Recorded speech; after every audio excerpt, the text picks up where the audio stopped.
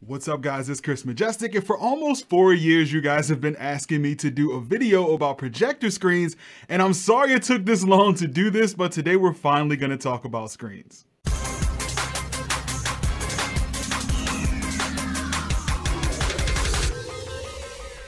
So in this video today, I want to talk about the benefits of a screen, screen sizes, the different types of screens, different textures, and situations where you would use them. So if you've been watching the channel for a while, you might have noticed that I'm a fan of Elite screens. So for the past few years, I've been using their 135-inch centigrade borderless screen, which I loved and used for most of my projector reviews. And Elite Screens was nice enough to sponsor today's video, so I want to thank them for providing the screens that you'll be seeing in the video today. So one of the most common questions I see from people who are new to projectors is, do you even need a screen? Well, in some of my earlier videos a few years ago, I mentioned that you can use a projector on the wall without a screen. And this is still technically true as long as you have a perfectly flat wall that's free of imperfections, but an actual screen will be superior to a wall in pretty much every situation. In other words, if you're happy with how a projector looks on a bare wall, you'll absolutely love how it looks on a screen. Now, one thing that I always mention to anyone who is setting up a projector for the first time is that before you buy a screen, it's best to plug in your projector and temporarily project onto a wall first, because I can almost guarantee you're going to end up wanting a different size than you thought. And if you haven't picked out a projector yet, you need to figure that out first, because different projectors work better with certain screens, which I'll talk about a little later in the video. So this brings us to the different types of screens. So the two most common screen types are fixed frame screens and retractable screens. So fixed frame screens are like big picture frames that you hang on your wall, and retractable screens are the type that we've all seen in classrooms and office buildings, and they can either be pulled down manually or motorized. As far as which one of these is better depends on your situation. Fixed frame screens usually work better in a dedicated home theater, and retractable screens work great in a multi-purpose room where you might not have the wall space for a large screen. The best part about fixed frame screens is that they have a completely flat surface, since the screen material is stretched tightly around the frame. And most fixed frame screens have a black felt border around them that absorbs light from the projector, which makes it much easier to get the projector perfectly aimed on the screen. And some fixed frame screens are borderless, which means they either have no black border or a very thin border. Retractable screens, on the other hand, can either be tensioned or non-tensioned. The tensioned retractable screens are often referred to as tab tensioned, since they usually have some sort of cable and tab system that adds tension to the screen to prevent wrinkles for a flatter surface. And non-tensioned screens usually rely on the rigidity of the screen material itself, as well as a weighted bar to create a flat surface. So projector screens can either be front projection or rear projection. So with rear projection, the projector is positioned behind the screen facing towards the audience, and front projection screens have the projector positioned towards the screen from the front. And even though rear projection screens require you to have a lot of space for you to be able to position the projector behind the screen, it is beneficial if you're using the projector somewhere with a lot of ambient light, such as outdoors or a TV studio. So if you're considering projecting outdoors, the very first thing you need to consider is putting your screen somewhere away from as much sunlight as possible, such as under a covering. And if you don't have a covering, then Elite Screens does have an awning system that you can use to block out some sunlight. And their Yardmaster series even has some fast folding frames, pop-up screens, electric motorized screens, and all sorts of different cool outdoor options. All right, so now that we got screen types out of the way, let's talk about size. Now, in order to figure out what size you want, you have to first choose an aspect ratio, then measure your wall to make sure it can fit. So the two popular aspect ratios are 16:9, also known as HDTV format, and 235:1, which is also known as CinemaScope.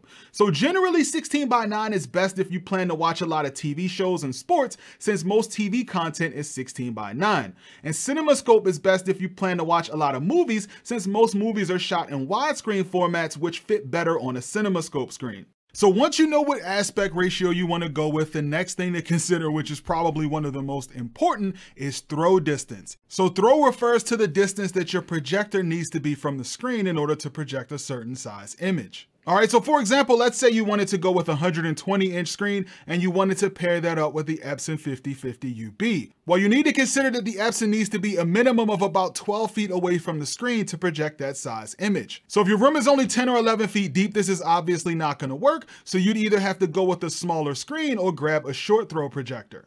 And one of the most important things when it comes to choosing a projector screen size is the brightness of your projector. And that's because the bigger the screen, the dimmer the image will be. So for example, if you took a 1500 lumen projector and projected it onto a 90-inch screen, you would get a pretty bright image. But if you took that same projector and projected onto a 150-inch screen, the image will be much dimmer. So one cool tool for people who are new to projectors or projector screens is the projection calculator tool on projectorcentral.com. So you just put in the model of the projector you plan to use, and then you can see the exact calculations of the screen as well as the throw distance from the screen for that projector. And one of the most helpful things about this calculator is the estimated image brightness. So projector brightness is measured in what's known as ANSI lumens. So the higher the ANSI lumen number, the brighter the projector is. But considering that screen brightness changes according to how big the image is, screen brightness is measured in foot lamperts, or FL for short. Now, I personally prefer a really bright screen, so for a dedicated home theater, I would recommend at least 25 foot lamperts, and for a multi-purpose room that has a lot of ambient light, I would recommend a minimum of 35 foot lamperts. All right, so now let's talk about viewing distance. Now, when it comes to viewing distance, I say this is completely subjective.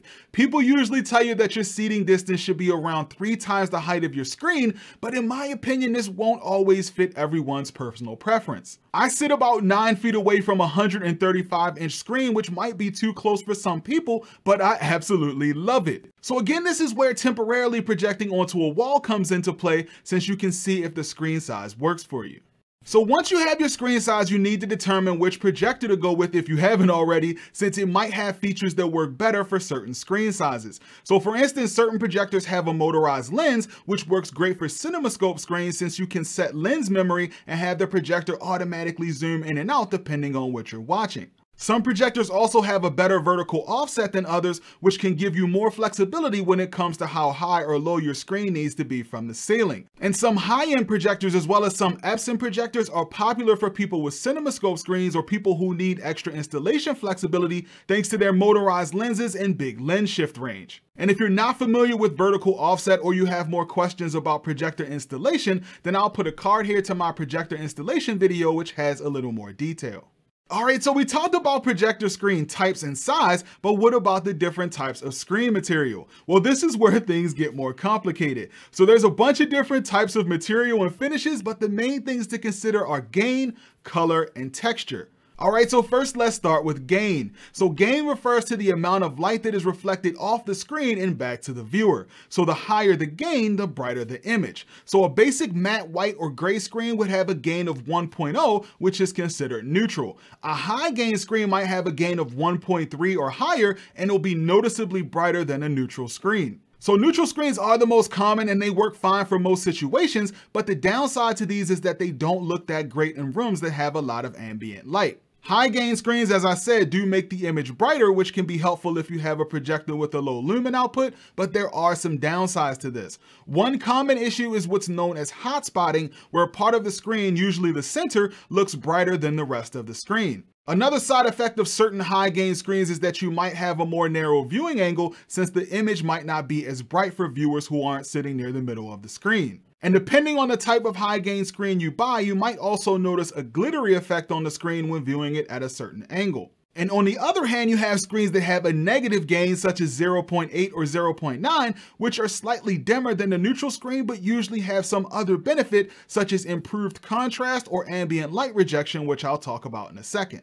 All right, next let's talk about screen colors. So the two popular screen colors are white and gray. White screens are certainly the most popular since they offer the most brightness and usually represent the most accurate image. However, gray screens are becoming more popular since they can improve contrast and black levels, especially with budget projectors. All right, so which one do you choose? Well, if you're on a budget, then I often recommend a gray screen since most budget projectors benefit from better contrast and black levels. Even though white does a great job of reflecting color, I found that gray screens are still more than bright enough, and the slight contrast boost is more important in my opinion. And while we're on the topic of colors, one thing you can do that makes a huge difference in your image quality is to use dark colors on your walls and ceiling. And what this does is prevent the light from your screen from reflecting off your walls and ceiling and back onto the screen, which has a huge negative effect on your contrast and black levels. Now, this may not seem like a big deal, but it really does make a big difference. So now on to one of the most important aspects of choosing a screen, which is texture. So screen texture really depends on the type of features you need in the screen. If you're using a 4K projector, then you want to make sure that the screen material is perfectly smooth with very little texture or grit, since imperfections in the material might affect the image depending on how close you're sitting to the screen.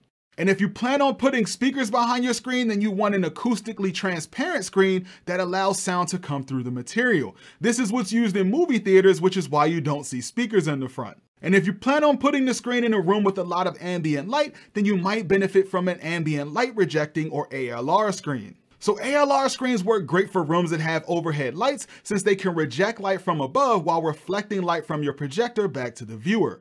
So here I have with me the AEON CLR3 ALR screen from Elite Screens, and directly below it is the LG HU85LA Ultra Short Throw 4K projector. This is a great screen for ultra short throw projectors since it does such a great job of blocking the ambient light from above. Now, one thing that's important to note is that not all ALR screens are the same, and the type of ALR screen you choose depends on the type of projector you're using. In other words, an ultra short throw projector requires a special type of ALR screen that accepts light from directly below the screen, while an ALR screen for a long throw projector is designed to accept light from a farther distance. Using the wrong ALR screen with the wrong projector will result in a dim and unappealing image, since it's designed to accept light from a certain direction, so it's important to buy the right screen. So the screen that I'm using in my home theater right now is the EPV Polarstar Efinity screen, and I'm using an Epson 5050UB with this screen, which is a nice and bright projector. So the Polarstar Efinity is a high contrast ALR screen from Elite's high-end line that's made for standard and long throw projectors. Not only does this screen reject up to 85% of ambient light, but it also has a gain of 1.3 and retains great black levels and color saturation even in bright rooms. And some of you might have noticed that I like putting LED strips around my screens, so it's worth noting that this screen does come with an LED backlighting kit, even though I'm using my own custom LEDs right now. So you might have noticed that the LEDs are responding to the video on the screen, which is commonly referred to as an ambilight setup. Now this is a bit of a pain to set up and does require a lot of moving parts and dedication, but I'm working on a tutorial, so I'll put a link in the video description for any of you who are interested in torturing yourself. But that's gonna pretty much do it for this video, guys, and I wanna thank Elite Screens again for sponsoring today's video. If you're interested in any of the products I mentioned in today's video, I'll put links in the video description. And let me know if you think I missed anything in this video, or if you have any questions, and I'll respond to your comments. If you found this video helpful, of course, be sure to make sure you mash that like button for me, and don't forget to subscribe to the channel. And I know this was a long video, but I do appreciate you guys staying to the end, and I'll see you guys in the next video.